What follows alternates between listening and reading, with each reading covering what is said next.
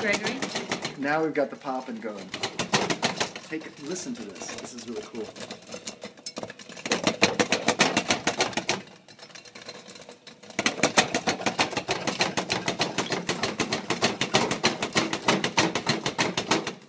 This is the critical juncture. We got to get just enough popping. Here it comes. It's raising the top. How much popcorn did we put in? Is it going to be enough room? I don't know. This is a big one. It's starting to come out the sides. Okay, let's turn it off. Who's a popcorn master? I am popcorn master. And we let it go. Careful not to burn yourself. There it is. And then what do you put in it? We're going to put some, first of all, this is an old pan. This is about, I don't know, 35 years old. My mom gave it to me. So we don't want to put water on this hot pan right now. So we put it in the sink, but we don't turn on the water. We don't want to warp the metal. And now we take the butter. That I so gently Beautifully melted. We pour some on.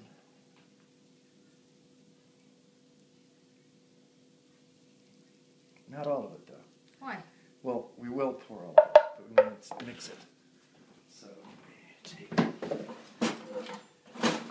salad tongs are good for this. And mix it through.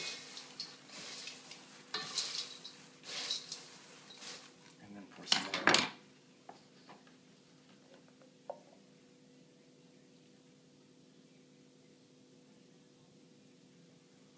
And this isn't all we're going to do. We're going to put some salt on there. There's the butter.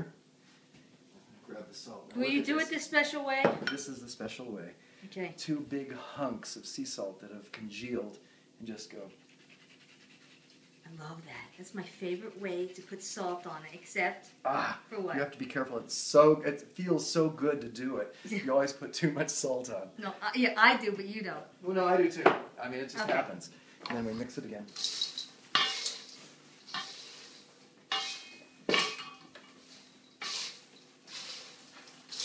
And then, the seasoning de la résistance. What is that? Brewer's yeast. Brewer's yeast. I'll put that on. What does brewer's yeast do for you? It's really high in B vitamins and some proteins as well. So we want to get that in there. Nice. Put it on, mix it in. This is awesome. And popcorn. what do we do now?